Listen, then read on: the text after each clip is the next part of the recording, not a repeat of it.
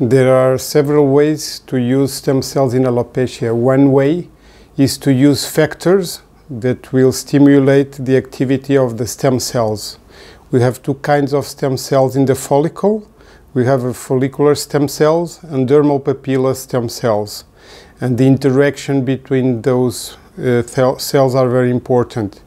And we know from the studies in the mouse that when we give factors, platelet factors to those cells, this helps the follicle in the way of the hair cycle and also giving some thickness to the hair follicle, and that's a good achievement and a good result. The second way to use is to use the cells directly. We can give stem cells and inject in the scalp of the patients, and we can do it several ways. We can obtain those cells by a punch biopsy from the scalp and then do some kind of processation of the cells and inject the cells in the scalp. The main problem with this method is that we can't reach a high number of cells. We give like some hundreds of cells. So you can treat the scalp, but only a small part of the scalp. To avoid this avoid this kind of problem, you can use more cells, achieving the cells from other tissues like the adipose tissue, like the umbilical cord, or like the bone marrow. You can have mononuclear stem cells from the bone marrow. Using those kinds of cells, you can achieve like 20,000, 50,000 of cells, so you can treat larger areas of the scalp. Okay? The third way of doing the thing will be to have a multiplication in vitro of the cells and then injecting the cells. This works very nicely in the murine model, but it doesn't work so well in human.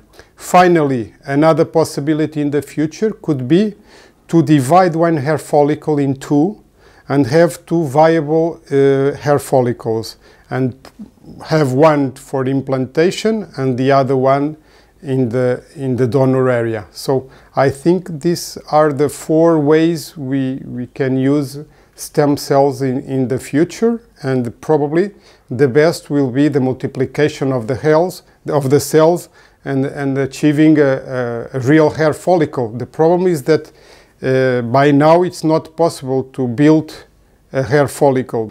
The interest of the PRP is that in some patients we have limited results with the topical and with the drugs we give to the patients, and it's another way of oiling the machine of the follicle. So I think we can improve our patients a little bit, not much, with PRP. So it's a help for some patients. When we look for some data like the photographs of the patients and the hair thickness and the hair density, we see that those parameters will improve a little bit in the months after when we do the PRP. The main problem with the PRP is that we don't know if it will work forever, if it will improve the patients forever. And as you know, androgenetic alopecia is forever. So it's expensive because the patient have to do the treatment several times. Usually we start like once a month, and after 3 months we start doing it each 3 months. But even though you don't know if in the future the effect will remain in that patient.